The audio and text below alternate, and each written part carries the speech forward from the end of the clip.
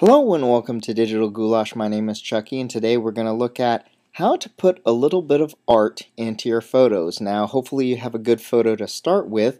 I recently came back from a trip from New York, and I really love the fact that all the cabs were yellow.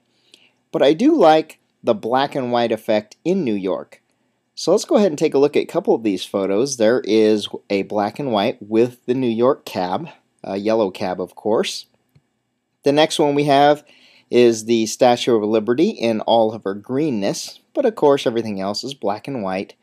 And last but not least, a train in the train yard with a black and white skyline. Let's go ahead and show you how this works. You can look over under your layers palette and you can see that I have two of these adjustment layers, the black and white cookie tools. I'll go ahead and take these off and show you that it is a colored picture.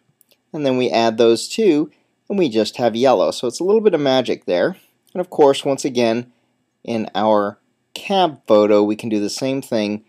It's a color photo and then we just added a few things and it becomes a black and white with color. Let's go ahead and do this in Photoshop Elements.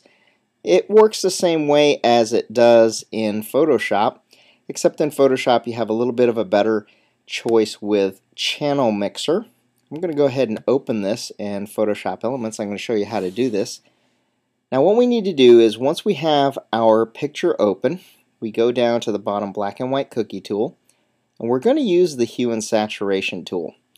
And you can see under the Hue and Saturation adjustments that you have a master color and then you have all these other colors, part of the color wheel. Now one thing that we know is this is fairly close to a cyan color. It's a little bit on the greenish side, but it's kind of a cyan color. So what we want to do first is we want to go to the cyans. You get a choice here of the little eyedropper plus, and eyedropper minus. If you select the eyedropper plus and you come over here and you select all over the Statue of Liberty, it is going to select all the colors that the Statue of Liberty is. So now what we need to do is we need to go to every other color level here and remove the saturation. So here we're going to remove all the magentas, then we're going to remove all the blues, then we're going to remove all the greens. Now remember, we don't want to remove the cyans because we've already adjusted that. Then we're going to remove all the yellows, and last but not least we're going to remove all the reds. Now, it's kind of getting to where we want, but you notice that there are still a few blues in here. Now, let's go back to the cyan color. We need to make sure that we add all the colors of cyan here. So, I'm going to make sure that I add all the colors here of the Statue of Liberty. So, there we go. Now, the problem is that this color, this guy with this shirt, and this person right here with a little bit of blue, they have more colors that are very close to the Statue of Liberty. So what we need to do is we need to add another adjustment layer.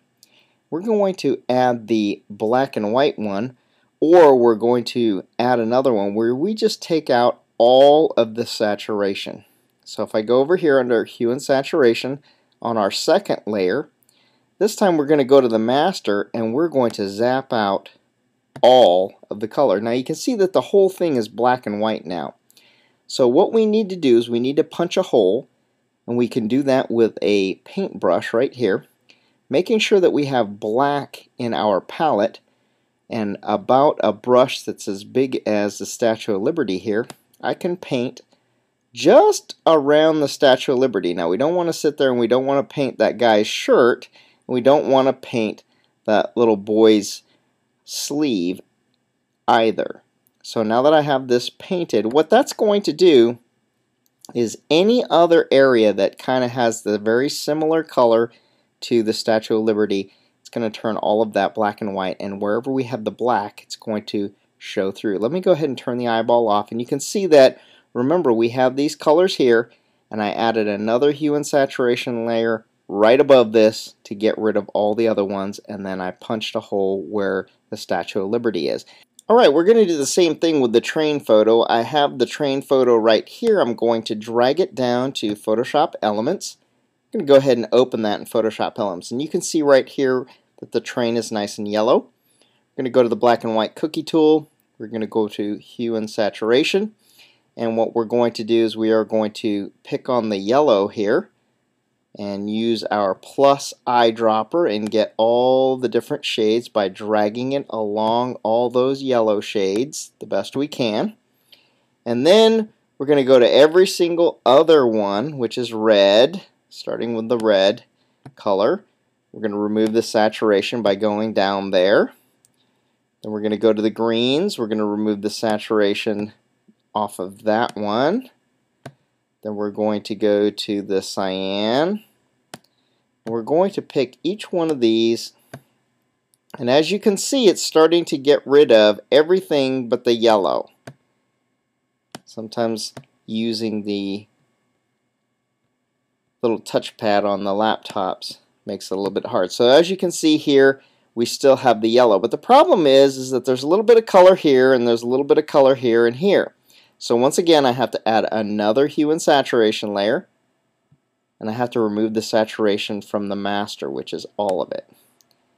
And there's our black and white. Now if you want to punch a hole in this to let the yellows go through, you pick the paint brush right there, choose black, and paint wherever it was yellow. Do Control Z real quick. Just in the parts that were yellow. On the train right there and on that particular fence. And just paint right over there, and you're going to get a nice yellow color here. And now you don't have to worry about any of the trees in the background or anything. It is just your train and the fence post, which right there is yellow. Just keep punching a hole in it there. And then once again, let me go ahead and turn this layer off. You can see that all the trees are in there. And when I add another hue and saturation, all that goes away. So there it is. There's your train. There's the Statue of Liberty. And then once again, if you wanted to do it with the yellow cab, you would do it the same way. So this is Chucky. Hopefully you had a good time learning how to put a little bit of art into your photos, making them black and white with a little punch-out color. If you haven't done so already, please subscribe to Digital Goulash. Cheers!